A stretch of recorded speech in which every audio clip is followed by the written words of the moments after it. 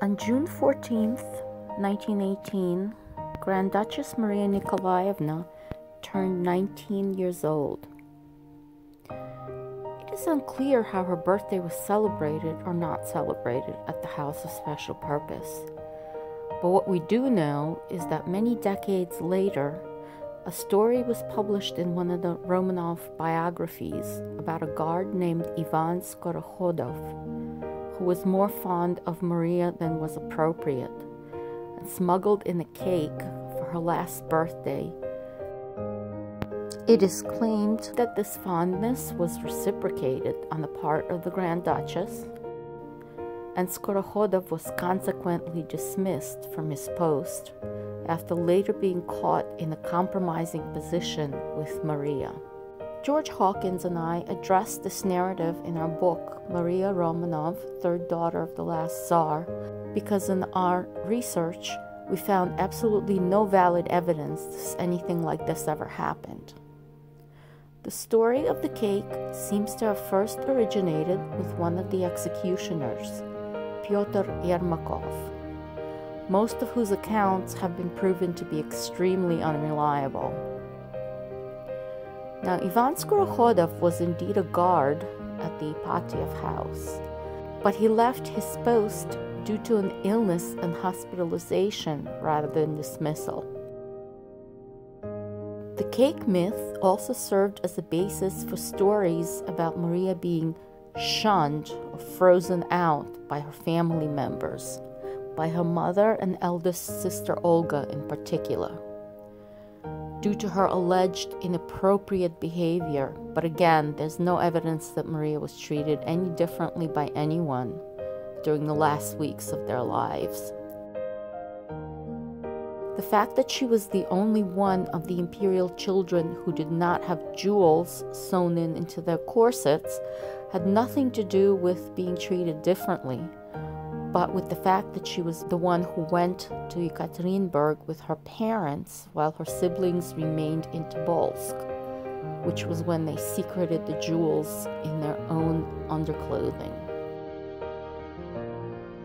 Parts of a note written by Yakov Rirovsky, who was the last commandant of the Ipatiev House, were used to imply that something untoward happened between the Grand Duchess and the guard. It was referring to a conversation with visiting clergy, which was cited as a source for the alleged scandal involving Maria. The Yurovsky note was quoted as stating that the priest who conducted the last service for the family said that, quote, "One must give a pass for inappropriate behavior to an imperial soul," end quote. However, the original note in Russian mentions nothing of the sort. The pertinent part actually reads, quote, "I invited the priest and the deacon.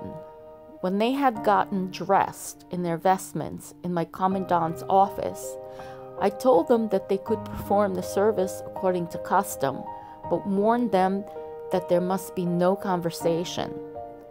The deacon declared, 'This is what happened before, and not with such important people. If one messes it up, it can cause a scandal, but in this situation, we could sort it out in good spirit,' end quote. It is unclear where the myth of Maria's inappropriate behavior and consequent shunning was derived from exactly, but it seems that it was based upon a faulty translation in the original publication that referenced this alleged incident. Another reason why the cake incident, not to mention compromising antics, was extremely unlikely is as follows. After the new commandant, Yakov Yurovsky, arrived at the Ipatiev House, he installed an entirely different guard team and started hyper-monitoring any fraternization between the guards and prisoners during their final weeks. Breaking any rules, no matter how minor, resulted in a violator being immediately thrown into a local jail. Now, that would just be a punishment for entering into a conversation with one of the prisoners. The alleged incident, such as described, would have carried an even worse punishment, most likely an immediate execution, and all the guards knew this.